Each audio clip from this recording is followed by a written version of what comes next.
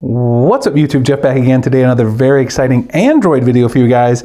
Usually I make Samsung content on this channel, but I used to make a lot of stuff about the general Android versions, and it's also very relevant to Samsung users because we get to see some of the new features coming to Android that will eventually make it into One UI 7.0. So today I'm taking a look at Android 15 Beta 3, showing you guys the stuff that's new and exciting on my Pixel 8a. Now, if you're new to my channel, you're just checking this out. If you are a Samsung user, check out my website, sammyguru.com. Subscribe to the channel. We have a lot of great written content over there, and we do a lot of great video content here.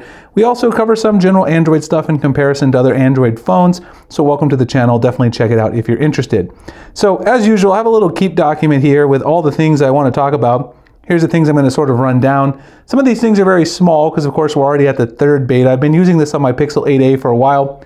I also want to note some of these things that I've found are only available on the Pixel 8 Pro. Some other people have noticed them on X, Twitter. I wanted to point out that some of them are not available on the Pixel 8a, so not everything in Beta 3 is currently on all the different Pixels that can actually run the beta. So the first thing is, volume menu can no longer be minimized. Speakers and display labels gone. So now if you go into the volume menu, you expand it right here, you'll see that you can no longer minimize this menu. You used to be able to swipe it down, you would go like half screen or quarter screen down there.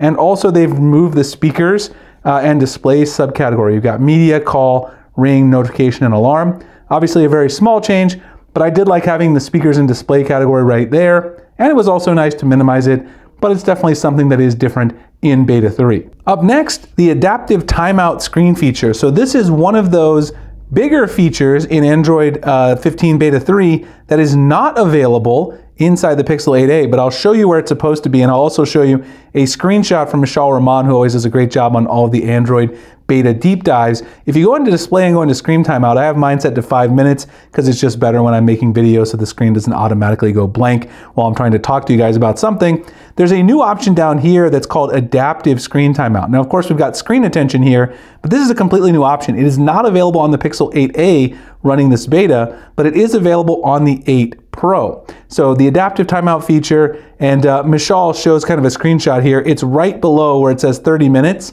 Right below there is where you should see adaptive timeout. As you guys saw, that's not available on my Pixel 8a. He also figured out by kind of testing this on his Pixel 8 Pro that this is how it works. If you check the proximity sensor to see if anything's in front of it, like the inside of your pocket, if so, it shortens the screen timeout and turns the screen off early. This could be why, that this doesn't work on the Pixel 8a because of the difference in sensors between the 8a and, of course, the 8 Pro. Now, I do have an 8 Pro. I'm currently running stable Android on there, not the beta, but I might install it on my Pro just to check it out because this really seems like a pretty cool feature that I'd also really like to see come to Samsung Galaxy devices as well. Speaking of Galaxy devices, it's really nice when I do these with the Galaxy phones. I always have the pop-up window for Google Keep, and now that I'm doing it here on the Pixel, I really miss having the pop-up multitasking. It's kind of a shame that we don't have that in Android on the Pixel.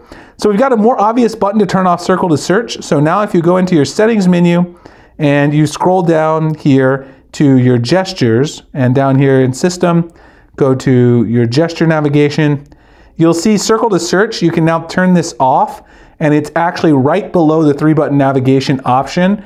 It used to be buried one menu option deeper. This is for people who don't want to use it. Personally, I love circle to search. I think it's a great feature. I don't know why people want to turn it off, but people have privacy concerns, things like that. Google's made it a little more obvious, so you can do that very easily if you want to. The shortcut to color contrast preferences in display settings. So if you go into the display settings now, inside the display settings, you'll now notice the option for doing color contrast right here. You can now turn this on very easily, default, medium, and high, maximize text contrast. This will make it so that it's easier for people with visibility issues, any issues with their vision to see things on their phone. Another nice feature to have front and center. It used to be buried a little bit deeper in the settings, and now it's a little more obvious where that lives, which I think is a great thing, of course. Android safe browsing in security and privacy. Now, this is another feature that was discovered by Mishal Rahman as well in a previous build of the Android beta. If you go into the settings and you scroll down to security and privacy and go to more security and privacy settings, there's supposed to be a new feature here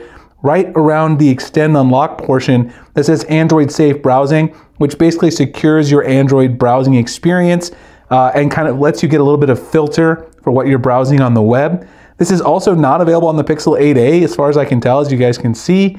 I'll try to include a screenshot in the description so you can see what it looks like if I do install this on my 8 Pro, if I can grab it from someone else.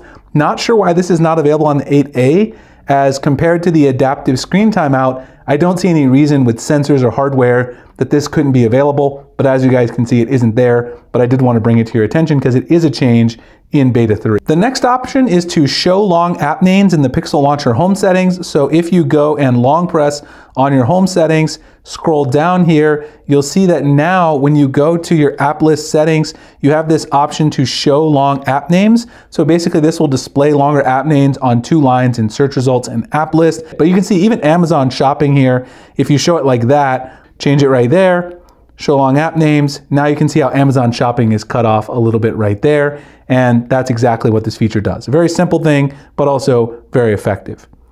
Next, home control screensaver for the Pixel tablet. So if you have a Pixel tablet, I have one, and I'll try to insert a little picture here so you guys can see what it looks like. On the Pixel tablet, if you're running the beta, you can now see home controls as a screensaver, so you can control your lights, your doorbell, your thermostat, all that good stuff, and you can make that your default screensaver, which I think is very convenient for those of you who do use a Pixel tablet to control a lot of our smart home devices, which I think a lot of people use that as the primary purpose of the Pixel tablet.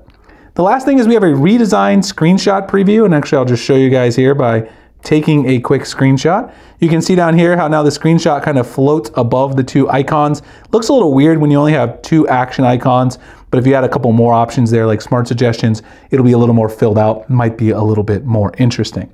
Anyway, that's what I've noticed new in Android 15 Beta 3 on the Pixel 8a. Like I said, a couple of features, including the adaptive screen timeout and the Android safe browsing that other people have noticed. I noticed Mashal had listed over on X, and I had not seen on the 8a, so I wanted to point that out. Again, the adaptive screen timeout could be hardware. I don't know why the Android safe browsing is not available on the Pixel 8a, but it is indeed not there. Anyway, if you guys have tried it, let me know your thoughts so far. Seems very stable. Google is calling this the platform stable version. Hopefully some of this really cool stuff, including the adaptive screen timeout, could make it to some of the Samsung flagships. Again, if you guys want to check out my website, sammyguru.com, if you are a Samsung user, we'd be happy to have you over there. Appreciate you guys checking out the video. I'll see you in the next one. Thanks a lot for watching.